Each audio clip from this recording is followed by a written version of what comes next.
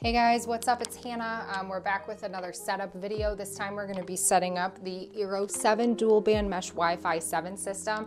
I'm really excited to get this one set up. If you guys have not watched the unboxing video, you definitely should.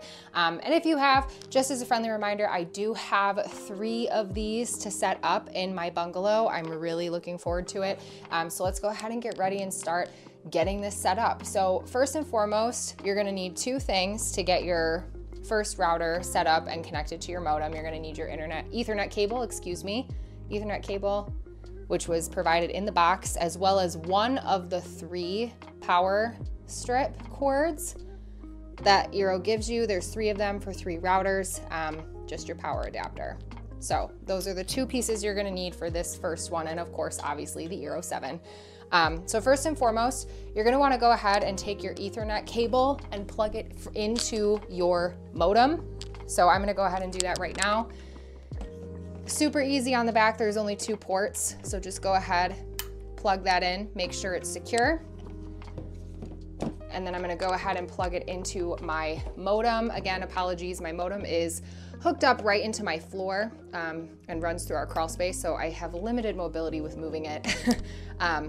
But that's the first step.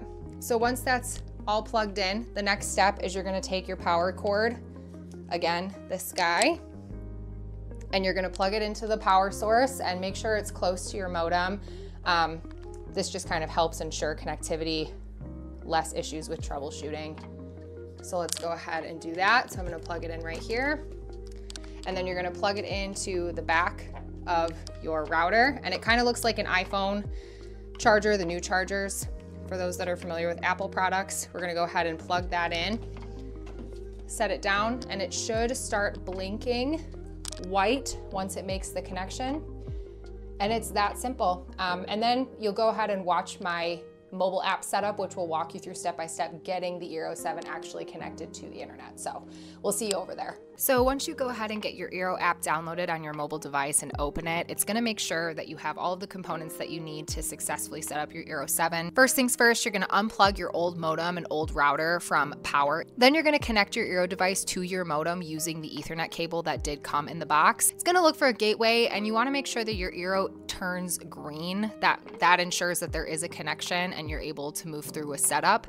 It's going to ask you where your eero is placed. You're going to go ahead and give it a Wi-Fi name, choose a Wi-Fi password. I always choose Legends Live Here.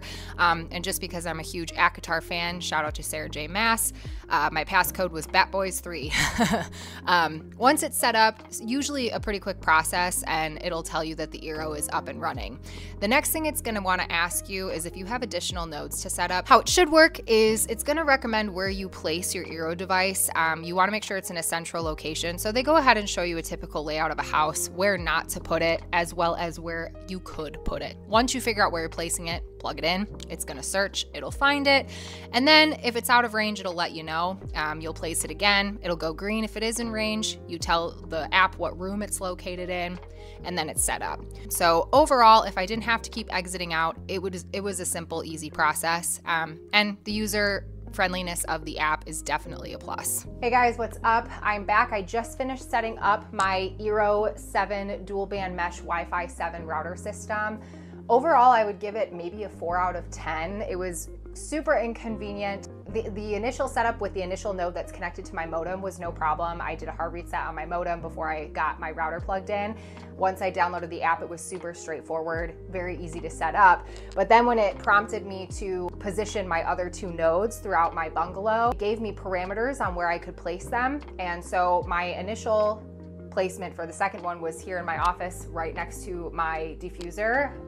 And it said that it was out of range, which is very interesting because my house is very small and I can see the router where I'm sitting. So that was a little frustrating. I unplugged it and I moved it into the living room, and it's still, even being like 10 feet within the initial node, it would not connect, and it would not mark as a secure placement for the node. So I had to move it again to a different spot in my living room. Still wouldn't connect. So I exited out of my app and did a hard reset, reopened it, and then added a new indoor node component to the initial router, and that allowed me to connect. So I had to do it separately from the initial setup. And then the third node that I tried setting up, I wanted to put in my reading nook upstairs, which is directly up the stairs beneath, and directly beneath it is the office where the initial node is. So I thought that that would be not a problem. Once again, Mark and me said it was out of range. I couldn't set it up there. So I was worried that I wouldn't be able to put the third node upstairs because if you remember from one of the most recent router reviews I did of the Hydro Pro 6E, download speeds and performance speeds, once you go upstairs, it's like a dead zone. So I was really nervous that I wouldn't be able to get this eero 7 in upstairs somewhere, but it did eventually connect in my bedroom on my dresser upstairs, which is funny because it's much farther away from the initial setup with the modem compared to my reading nook. And I had to do the same thing where I exited out of the app, did a reset, had to reopen it, add an indoor node device rather than do the connection, all three of them all at once.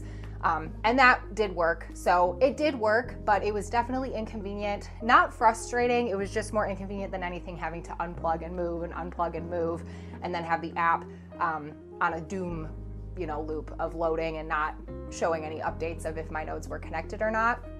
But overall, not the hardest router that I've had to set up, but definitely not the easiest. I was expecting it to be very easy and similar to the Google Nest, but it definitely was not the same experience. But I'm looking forward to testing its performance, and I'm hoping that it will prove me wrong in terms of connectivity and internet speeds. So thanks, guys.